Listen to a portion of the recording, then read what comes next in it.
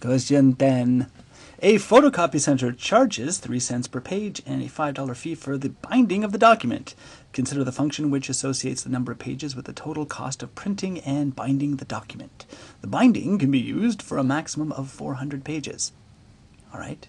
So first, complete the table of values, and so I'm going to do that. If you are binding 0 pages, okay, you still have to pay for the binding of the document. Okay, if you walk in and you say, all right, bind this up for me, and they're like, okay, but there's 0 photocopies. No, bind it anyways. Okay, they're going to have to charge you $5 for the binding. So there you go. And then for 50 pages, so 3 cents times 50 pages is $1.50, plus the 5 is $6.50. 100 times the 3 cents is 3, plus 5 is 8, and so on. Okay, so you just do that in each case. All right, is this directly proportional?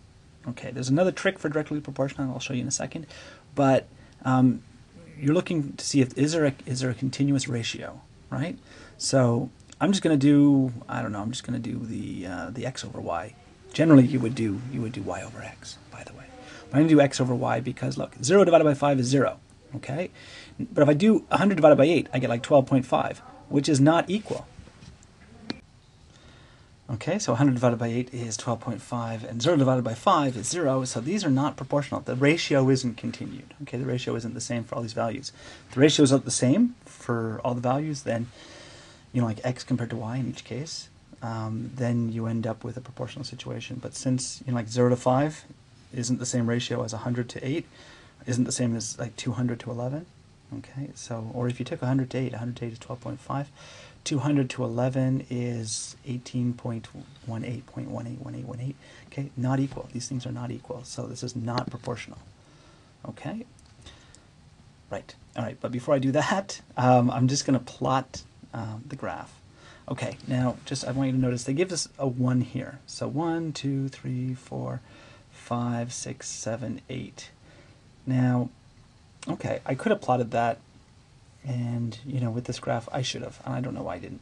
But because our values are starting at 0 and going up to 250, so I went 50, and by the way, with the 8, I get to 100. So my lowest, my value that I could put on the graph, the biggest value I could put on the graph is 108, right? Which is like here, all right? 1, 2, 3, 4, 5, 6, 7, 8, right here. Okay, so that's like the third value. And that's it.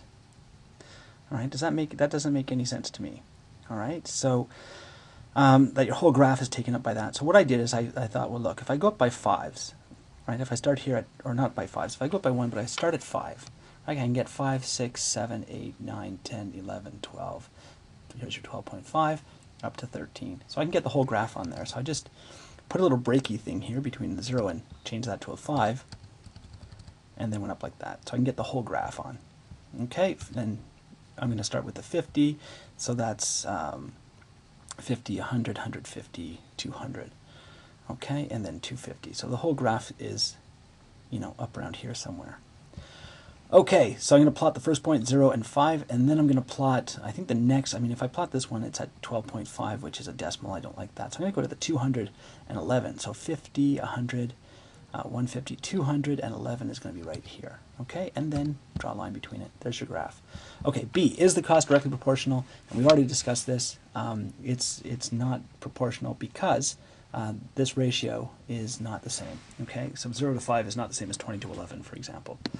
Okay, but also, if you have a straight line graph and it passes through the origin, that is proportional. Okay, this is a straight line graph which does not pass through the origin, so it is not proportional. This is a partial variation. Okay, yeah, there's the numbers. Okay, so this is not directly proportional.